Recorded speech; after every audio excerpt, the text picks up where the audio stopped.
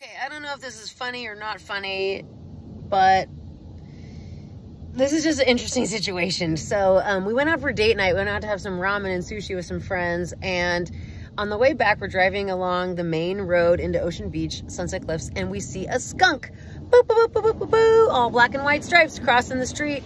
So I wasn't driving, but this guy was. And he tried to avoid hitting the skunk, of course. So he slowed down, but it was, you know, it was coming at us. So we did end up like high centering over this skunk, and I was like, oh shit. And we're like, oh shit. And so we tried to avoid the critter, but there was a little rattle sound, like there might've been some contact with some portion of the car, but we did not like run the guy over. So we think the little fella survived.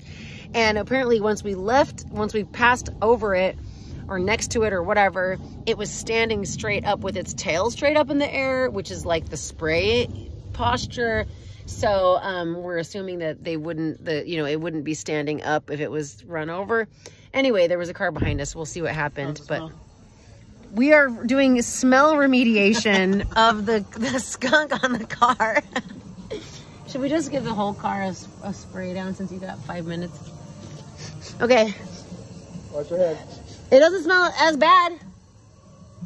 So now my car reeks. And the thing with skunks is like, it smells like burning rubber. It's like this chemical smell. It's so powerful. Oh my goodness. So he's like, oh, your car's gonna smell bad. And I was like, oh no. And I cracked the window, and sure enough, I was like, oh, it's intense. So it appears we got sprayed by the skunk on at least the driver's side quadrant of my car. So that's a bummer. Dude, what if I wanted to go drive for Lyft and shit this weekend? Am I gonna pull up in the skunk mobile? My goodness. So I said, let's go to the car wash place and pressure wash it really quick. So we are now pressure washing the outside to hopefully remove it. But I'm also Googling, how do you get skunk smell off of your car? And apparently vinegar and soap is the way to go. Good thing I've got vinegar at home.